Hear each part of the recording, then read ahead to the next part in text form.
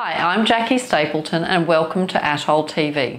If you've made it here, it means that you might just love ISO standards as much as I do and are truly interested and possibly excited about learning more about them.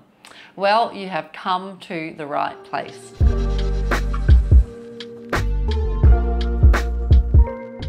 In this video, I'm going to cover Clause 9.2 Internal Audit. I'm going to break this clause down and turn it into something you can all understand. You'll then be able to apply this to your own organisation system and understand what the requirements will look like for you. No more guessing. Keep on watching as I can show you just how easy this is. This clause starts off with subclause 9.2.1 General, where it states the organisation shall conduct internal audits at planned intervals to provide information on whether the OH&S management system A. conforms to 1. the organisation's own requirements for its OH&S management system, including the OH&S policy and OH&S objectives. 2. the requirements of this document, meaning ISO 45001, and B. is effectively implemented and maintained. This subclause is spelling out what our internal audits should be conducted against, which is normally referred to as the criteria. Your planned audits should ensure that there are 2 criteria areas that you audit against and will look something like this. The criteria level is ISO 45001. The system level is your own OH&S management system, and the operations level is where you can see it all in action. We then move on to the second subclause of 9.2.2 Internal Audit Program, where it states that the organisation shall plan, establish, implement and maintain an audit program including the frequency, methods, responsibilities, consultation, planning requirements and reporting, which shall take into consideration the importance of the processes concerned and the results of previous audits. Fantastic! This is pretty clear that we are required to develop an audit program, sometimes referred to as an audit schedule. The audit program should be for all of the audits planned over a period of time. Normally within businesses you see this over a period of 12 months. For myself, as a certification auditor, my audit programs for clients are over 3 years, as this ties in with a 3-year certification cycle. It is up to the business to determine what time frame the audit program is developed for. The audit program should include some key areas, which are frequency, so when are the audits conducted, which months or weeks and how often. Methods, this may include a reference to a procedure or a report template to be used for the audit.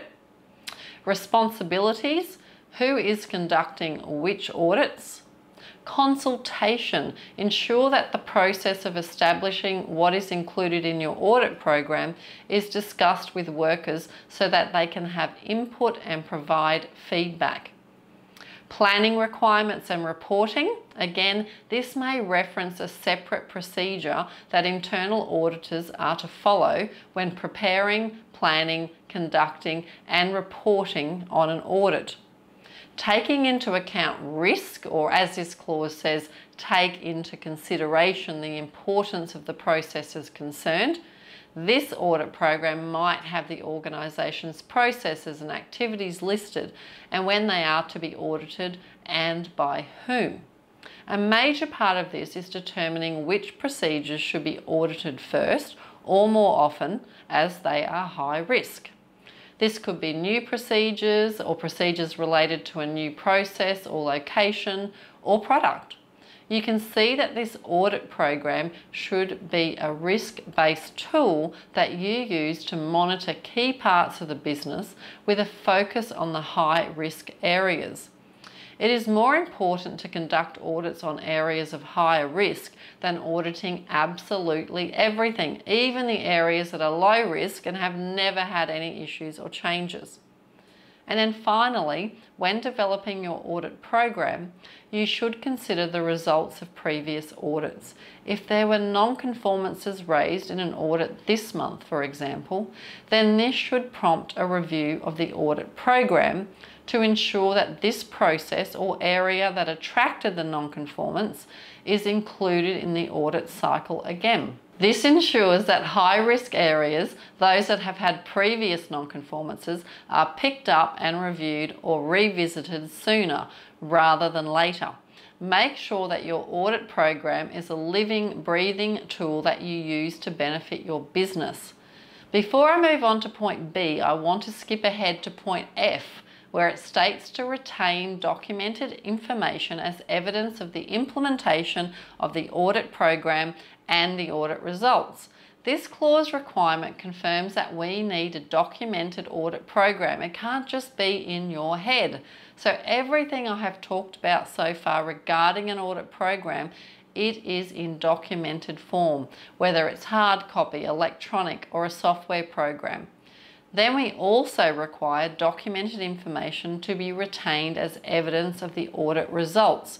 So this means we need to see documented evidence of the outcomes of the audits conducted. This could be as simple as an audit report, which you need to ensure includes, as per point B, which states, to define the audit criteria and scope for each audit. So, in your audit report, you would include a field to document the audit criteria, which is what you are auditing against, which could be a particular ISO clause or standard or even a specific activity or procedure. And then also include a field for the scope of the audit. The scope of the audit is the extent and boundaries. So this could be specific locations, activities, departments, and so on. Then finally, we have points C, select auditors and conduct audits to ensure objectivity and the impartiality of the audit processes. D, ensure that the results of the audits are reported to relevant managers, ensure that relevant audit results are reported to workers, and where they exist, workers' representatives and other relevant interested parties. To summarise these two final points, don't audit your own work. So if you generate the evidence within the scope of the audit, then you shouldn't be auditing that area. You need to ensure another auditor who is impartial and has no conflict of interest is assigned to that audit in your audit program. And then once you have completed your audit report, ensure that it is provided to relevant management within the business, as well as communicated and shared with workers and any other relevant interested party, which could be customers or suppliers. And then finally, we have E, take action to address non-conformities and continually improve its OH&S performance. See Clause 10.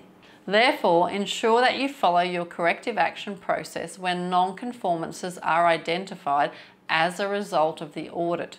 To understand what is required for your non-conformance and corrective action process, be sure to refer to the video for Clause 10.2. Now that I've explained all of these requirements, can you see more clearly how you could action and demonstrate these requirements in your own management system? Thank you so much for joining me. Clearly, you are truly dedicated to learning more about ISO standards. I love having you learn with me, and I look forward to seeing you in the next video. Auditor Training Online is a recognised training provider, and we know how it works in the real world, so we are confident that we can help you to make a change in your life and join the most sought after profession out there. Go to our website and enrol in our training to transform your work and industry experience into a recognised qualification and career. And also, don't forget to subscribe to Atoll TV and leave a comment or question, as I truly do want to help you to join the best career out there with me.